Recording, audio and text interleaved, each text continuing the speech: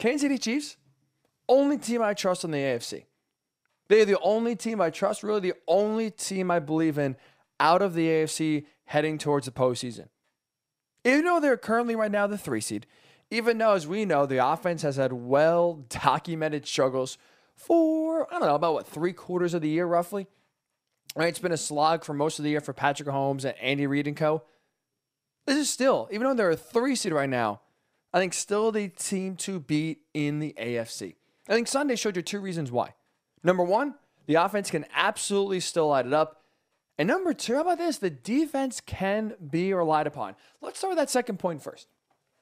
Because even though, right, we're coming off a game yesterday in which the Chiefs won 48-9.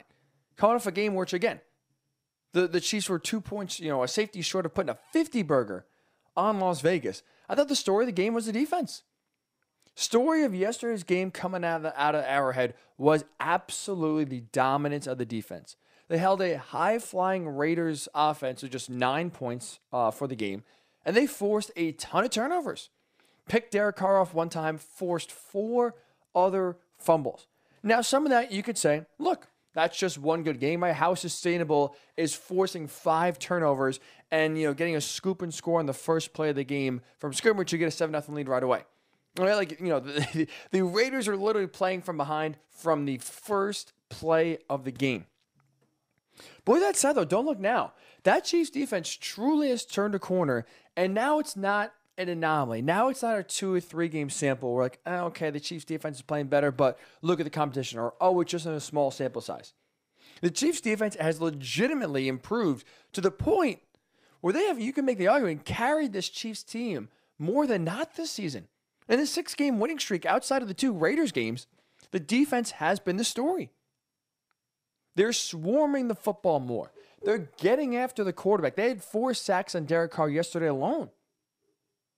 So after what was, and historically, right, bad first half of the season, where their numbers were trending towards some of the worst defense played in all of the NFL, in history, right? They were horrendous in the first half of the year. That led to what? Patrick Mahomes pressing, right? He admitted earlier this year, was it either heading into the Titans game or coming out of the Titans game, they lost 27-3, that he was trying too hard to do too much, because in part because he felt the defense, he didn't say it, but kind of felt like, the defense isn't going to get a stop, so we got to score here no matter what. Because if we don't, I know the next time I get on the field, the deficit's going to be greater than what it is right now. The defense cannot be trusted to stop a nosebleed. That led to the offense trying to do too much. That led to Patrick Mahomes forcing throws he shouldn't have been forcing, throws interceptions, fumbles, sacks. We know, it was kind of just one big spiral effect for the Chiefs, and that kind of led to their horrendous play. But the last 6 weeks, this defense has been the catalyst to a turnaround, and it's the reason why, again, I'm believing in the Chiefs as the team still to beat in the AFC. You look now during the 6-game winning streak that they're on. In all 6 games, their opponents have been held to under 20 points in each and every single game. The Giants, of course. The Giants in this stretch were the team that scored the most points. It was 17. The last 3 games, each opponent has been held to 9 points. 2 of those, have solid offenses. The Raiders, we saw yesterday, and the Cowboys a few weeks ago. I don't care that Amari Cooper was in the lineup. That's still a high-flying Cowboys offense. And the Chiefs even held them to just 9 points. That's a really efficient, a really solid job by Kansas City. But now there's some tangible, though, outcomes we could point to and say, oh, yeah, they're turning it around. Right? The pass rush for the Chiefs has increased. They finally figured out what to do with Chris Jones. They had him on the outside to start the year. Now they're putting him back inside a little bit more often. He's, wreaking havoc.